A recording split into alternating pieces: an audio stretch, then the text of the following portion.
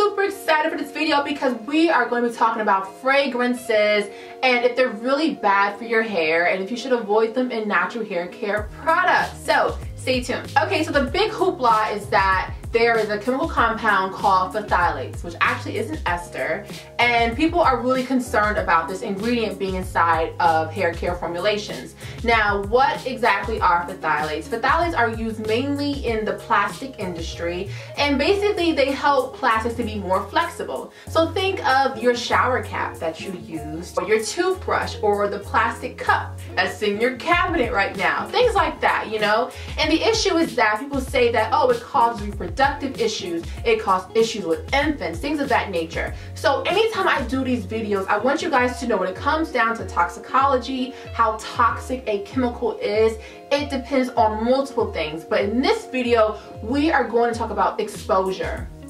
Okay, exposure. So when it comes to all the things that people are talking about, all the bad things when it comes to fragrances and phthalates and whatnot, but it's typically through ingestion, and that is the quickest and most direct way to be infected by a chemical compound. When it comes to infants, unfortunately, some IV tubes and even hospital equipment that are made out of plastic will have phthalates in it and unfortunately can harm infants. Now, in this video, we are discussing shampoos, conditioners, moisturizers, natural hair care products. And when it comes to phthalates, there is a family of phthalates. There's different ones. So think of it as an analogy I just read online is snake. There's different types of snakes. Some are poisonous and deadly. And then there's some that are just not, like little gardener snakes. Now, when it comes to phthalates in hair care products, there is one called diethyl phthalate. That is the one that is used in fragrances. Now, diethyl phthalate is used as a solvent to dissolve fragrances. So it creates a fragrance that we use in a hair care formulation. Now, think of it as this. When you are making your apple cider vinegar rinse, now you have your measuring cup or whatever you put it in,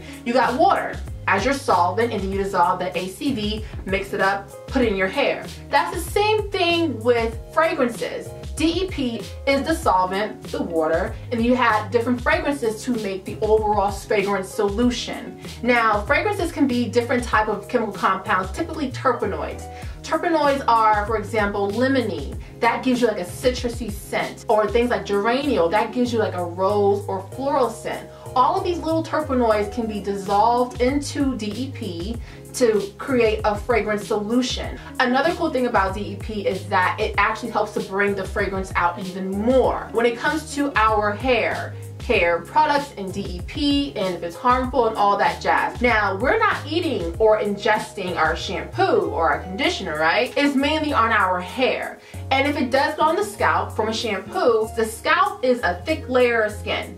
Okay, you have the epidermis, you got the dermis and all that fun stuff. It takes a lot for certain things to actually get deep into the skin down to the blood vessels where they actually affect our system. So it takes a lot for that to take place. Now let's just say by some chance that DEP does penetrate into the scalp, you know, into our blood vessels. If it does get into our body and turns into urine, it comes out into the toilet, out of our system.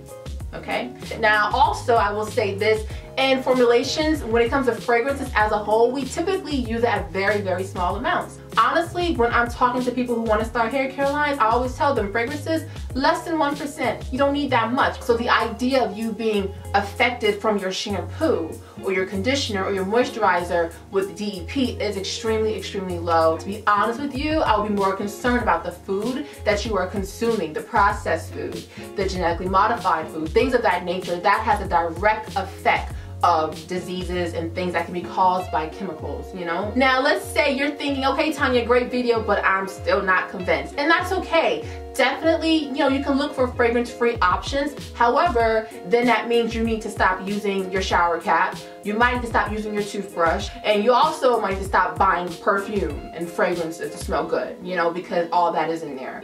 Just saying.